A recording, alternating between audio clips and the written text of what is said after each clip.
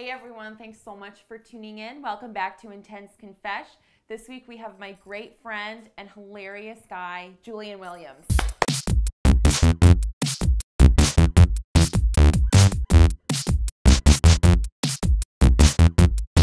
Julian, welcome. I feel like it was weird for you to just be clapping for me, so I wanted to alone. Clap too. Yeah.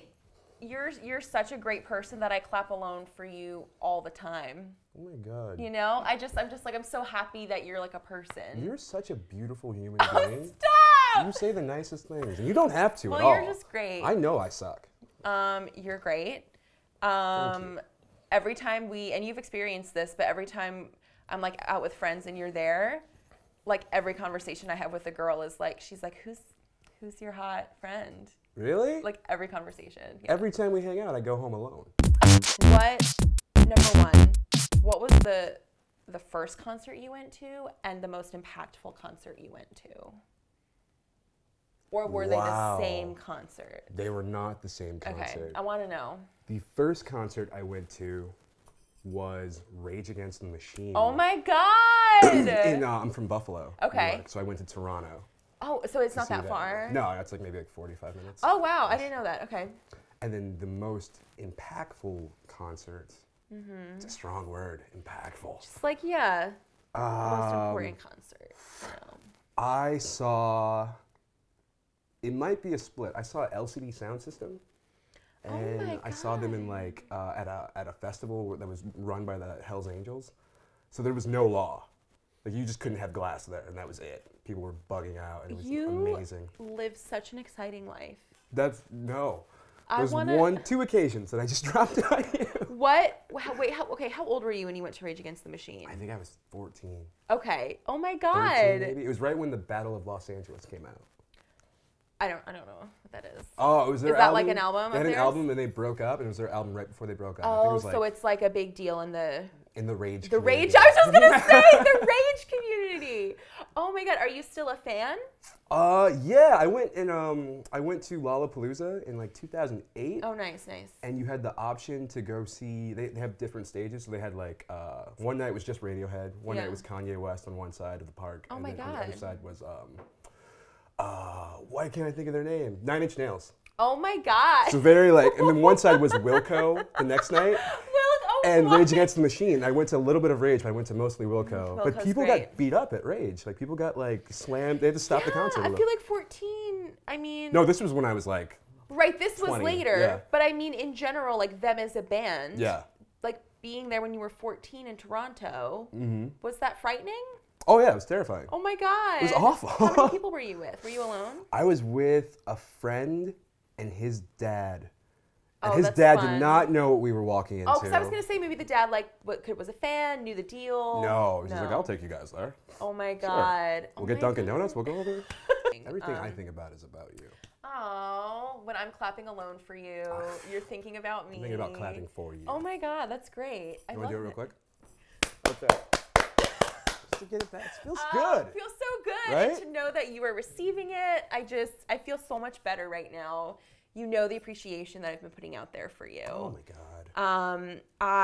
You wonderful doll. Oh, You cherub. You cherub.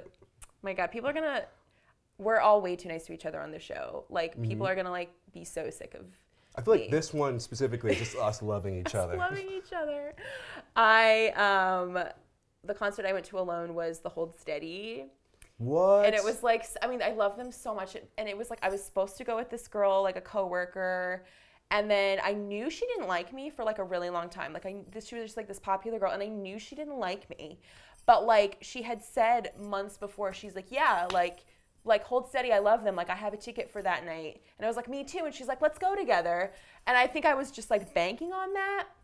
We never talked about it. And then day of, I was like, hey, I'm going to the Royale tonight. Yeah. And then she's like, oh, Patrick's in town. Patrick was her boyfriend's name. She's like, Patrick's in town, sorry. So what? So I went alone, and it was so fun. It was just a bunch of like dads, like jumping up and down. It was so much fun. It was great. Craig Finn was like, I was really, really close to him, and he was like killing it.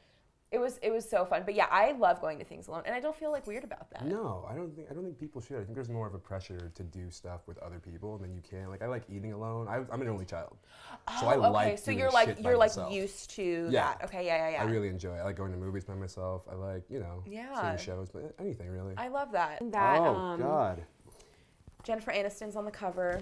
When is she not? I know, she's great, right? She doesn't age. Oh God. Wait, I know I'm like 12 years late to this debate, but Team Jen or Team Angelina? Oh God. I think I'm Team Brad. Oh, wait, you I said support what he's get both. Yeah, like you were in like a loveless thing. I assume it was loveless, after 5 years and you found someone else that you really liked. I'm all for that. Moving on. Yeah. Making, like your life is yours to live. But Rachel Green on Friends. That was a big crush of mine. I was like, hold on a second. Okay. You know what? Honestly, Friends, it has not ever been in my like cultural radar. Are you kidding me? I think I'm a little young for Friends. Like I was like 11 when it ended. Oh my God. So I know it's on Netflix now and everyone's talking about it. It's all on Netflix. I know. Now. Should I watch it? Yes, you should fucking. What are you talking about? Okay. I don't know. Silly questions, Liz. Yes, you should watch all of Friends, or at least until season 6. Okay. We're on 78. Solid number. And okay, so this is about, here's what it says. It's a bunch of pictures of women in like cool outfits, of course. And then it says, "Hey sailor, navel gazing. Sergeant chicness reporting for duty, sir. The classic high-waist trouser style from a uniform known as the Cracker Jack gets a major makeover with designs that are brassier than a button. A pop of color looks especially seaworthy." I don't know what you're talking about. Is it an ad for the Navy? It's they just want to recruit like young fashionistas. What is this? No. Do you find this attractive on a woman? Like high-waisted things? There is something kind of hot about that when you see a girl. High-waisted? Yeah, when it goes up to like The above the boobs? belly. Yeah, like right there. It is kind of hot, but there's something kind of like 70s about it. Okay. That I dig a lot. That's you know what? That's true. Like all the like moms in like 70s like sitcoms had like very high-waisted. Yeah, I think it's kind of hot. I guess if you can rock it. If you can pull it off. It could also be like a really bad, like it just seems like overly tight. That's the thing. Like you have to have a great form, or at least like Spanx under it or something. What is it? What do you mean? Do you know what Spanx are? No. It's like a corset. Like it's like a corset, but it's like literally just like underwear that you put on. I don't know. That doesn't make any sense to me. And it's like it just makes everything smooth like before you go out. This is like a well-known like girls do this all the Spanx time. are a big deal. The girl was on Oprah. That's crazy to me that you have to wear something under what you're going to already wear, Well, besides underwear. That's nice to hear a man say because we do so much, for you guys to try. Women.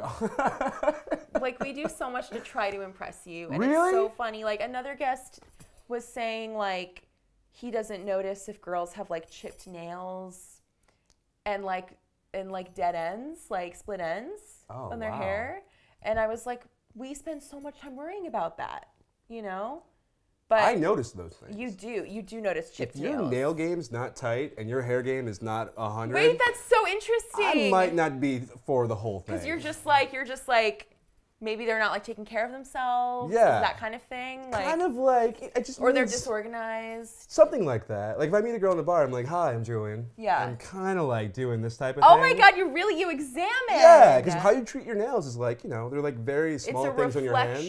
Yeah. That's so interesting. It's actually refreshing to hear that because, I've been hearing the opposite recently. Oh, guys just don't care. So, yeah. but that's like really like nice to hear. Like the effort is worth some end game. Yeah. I think so. That's great. I appreciate the effort. Of course. Oh, okay, good. That makes me happy. You're just so great. You're wonderful. You know you are too. Don't downplay it. Can we do this again? What, you want to clap for each other? Oh my God.